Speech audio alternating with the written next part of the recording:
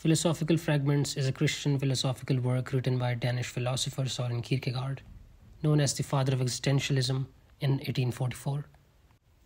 It is the second of three works written under the pseudonym Johannes Climacus, the other two being Everything Must Be Doubted and concluding unscientific postscript to Philosophical Fragments. Kierkegaard's various pseudonyms present different sorts of mirrors in which different sorts of readers may recognize themselves. Climacus is to serve as a mirror for the philosopher who imagines that he is making progress on the problem of how one becomes a Christian.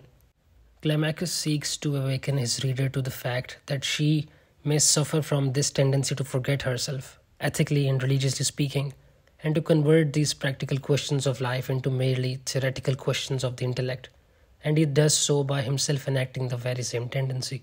He is not making genuine progress as he engages in what looks to be philosophical reflection. Instead, he proceeds as if he were genuinely interested in presenting an account of how one becomes a Christian, while what he actually means to do is to try to bring out the underlying ludicrousness of such a project. The work pretends to endorse a point of view which it ultimately aims to reveal as confused, and the aim of the work therefore is to present something that has the form of an intellectual difficulty, inviting the philosopher to grapple with it and leading him to the point where the terms in which he was tempted to pose the difficulty come apart on him.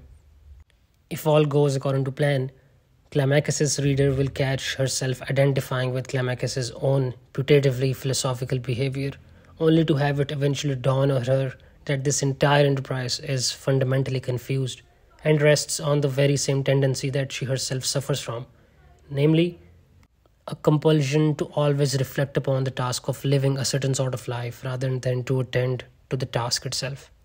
That is why Johannes Climacus is a very interesting character created by Kierkegaard. This work, Philosophical Fragments, is about knowledge acquisition or how one can arrive at truth. Under the subtitle of the work, there is a sub-subtitle which says, "Can a historical point of departure be given for an eternal consciousness? How can such a point of departure be of more than historical interest? And can an eternal happiness be built on historical knowledge?" Kierkegaard begins the book with a difficulty that Plato raises in the Meno. The text is as follows. Meno says, "And how will you inquire, Socrates, into that which you do not know? What will you put forth as the subject of inquiry? And if you find what you want, how will you ever know that this is a thing which you did not know?" And to which Socrates replies, "I know, Meno, what you mean, but just see what a tiresome dispute you are introducing. You argue that man cannot inquire either about that which he knows or about that which he does not know. For if he knows, he has no need to inquire, and if not, he cannot. For he does not know the very subject about which he is to inquire." To this paradox, also known as Meno's paradox, Kierkegaard notes two possible solutions. One is the project A of Socrates, and the second is the project B. The solution Socrates gave, which is the project A, was the theory of anamnesis or recollection, by which all learning and inquiry is interpreted as a kind of remembering. One who is ignorant needs only a reminder to help him come to himself in the consciousness of what he knows. Since the soul is immortal and has experienced everything an infinite number of times, man has the truth in him, and it is then the task to rediscover this knowledge through dialectical interaction between two people. In this way, there is no crucial problem for us in acquiring the truth, for it is found in ourselves. We thus have the ability or condition to find the truth in ourselves, and are thus not dependent on other bodies that must teach us the truth or the virtue, for example, a teacher. So there is no fundamental problem in the acquisition of the truth, which I had from the beginning without knowing it, at least according to Project A or the Socratic project. The teacher in this Project A is the midwife. She does not impart anything to him, but merely helps him give birth, that is, recollect the truth that he already knew. He already has the conditions for getting the truth within him, and the teacher merely brings him to employ this condition and does not give him this condition. As Kierkegaard puts this, the underlying principle of all questioning is that the one who is asked must have the truth in himself and be able to acquire it by himself. The temporal point of departure is nothing For as soon as I discover that I have known the truth from eternity without being aware of it, the same instant this moment of occasion is hidden in the eternal, and so incorporated with it that I cannot even find it, so to speak, even if I sought it. Because in my eternal consciousness, there is neither here nor there, but only everywhere and nowhere. Project A has a consequence at the moment in time, which was the starting point for the study. Socratically speaking, every starting point of time, eo ipso, is a random, a disappearing, an occasion. The moment thereby has no meaning, because as soon as I discover that I have always known it, it becomes hidden in eternity. From the point of view of eternity, the moment is not crucial, so nothing new has happened.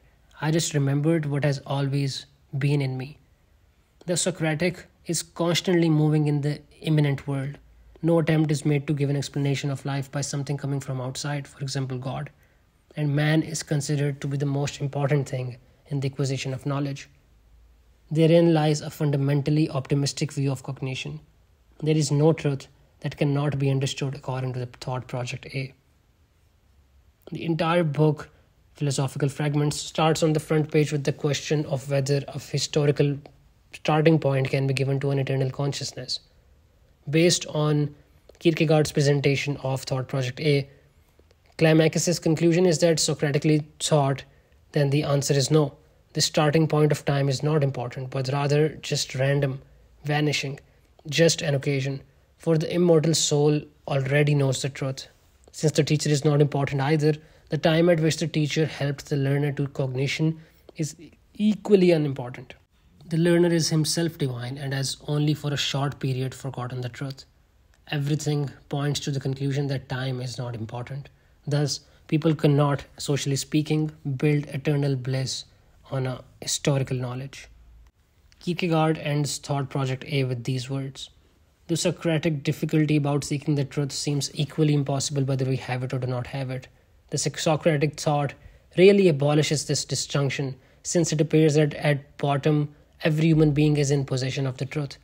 This was Socrates' explanation. We have seen what follows from it with respect to the moment. Now, if the latter is to have decisive significance, the seeker must be destitute of the truth up to the very moment of his learning it.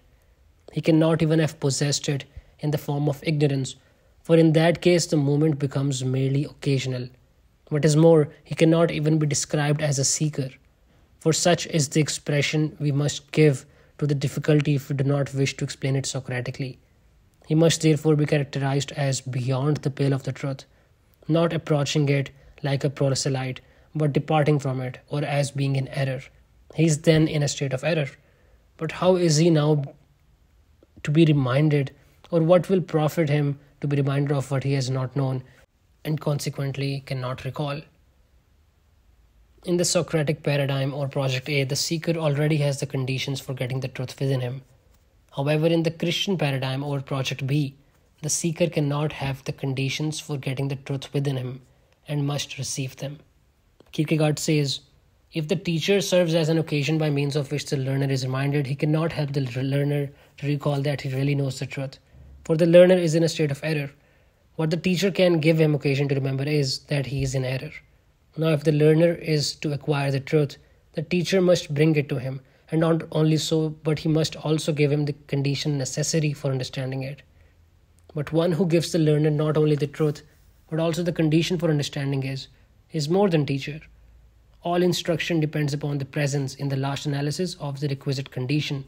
If this is lacking, no teacher can do anything, for otherwise he would find it necessary not only to transform the learner, but to recreate him before beginning to teach him. But this is something that no human being can do. If it is to be done, it must be done by the God himself.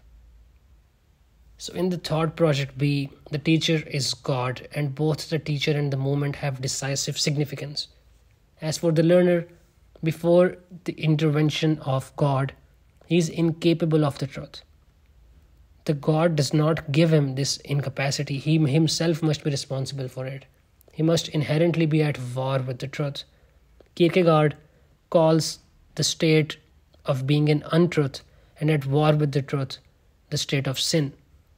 This state of sin is also a state of unfreedom. If the learner were free, he could freely choose to be in the truth. But if he could do this in an effective way, he would already have the condition, but he does not. The teacher, in setting him free, is thus a deliberator and savior. As for the learner, when he was not in the truth, he was departing from it. Receiving the condition for the truth, he was turned around. Let us call this change conversion. His taking leave of his former state, Kierkegaard calls repentance, and his receiving the condition is called rebirth. The terminologies Kierkegaard employs here are Christian in nature. He then calls the teacher a judge in the following words. Such a teacher the learner will never be able to forget, for the moment he forgets him, he sinks back again into himself, just as one who while in original possession of the condition forgot that God exists and thereby sank into bondage. If they should happen to meet in another life, the teacher would again be able to give the condition to anyone who had not yet received it. But to one who had once received the condition, he would stand in a different relation. The condition was a trust, for which the recipient would always be required to render an account. But what shall we call such a teacher? A teacher may determine whether the pupil makes progress or not, but he cannot judge him, for he ought to have Socratic insight enough to perceive that he cannot give him what is essential.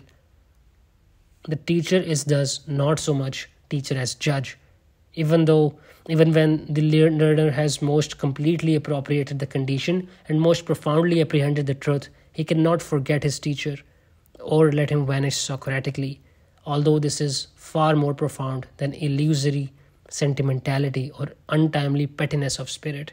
It is indeed the highest, unless that other be the truth. Now, what about the moment? In this Socratic paradigm, it is inessential. When Socrates reminds the learner of some truth that is causing him to employ his capacity for the truth, has nothing to do with the truth he learns or his capacity. For the Christian paradigm, however, it is essential. It is the moment of his receiving the condition, the moment of rebirth, about which Kierkegaard says, when the disciple is in a state of error and otherwise we return to Socrates, but is nonetheless a human being, and now receives the condition and the truth, he does not become a human being for the first time, since he was a man already, but he becomes another man, not in the frivolous sense of becoming another individual of the same quality as before, but in the sense of becoming a man of a different quality, or as we may call him, a new creature. Kierkegaard states that the basic Christian notions of sin, repentance, conversion, rebirth, etc. do not fit into the Socratic paradigm. This is the paradigm of Greek thought. The claim then is that Christianity is outside, otherwise, than Greek thought. In other words, the claim of Christianity and Judaism as well to some extent is that of a transcendent God. The epistemology of Socrates and Greek philosophy is that of world as a self-sufficient whole. The latter, by definition, cannot encompass the claim of Christianity.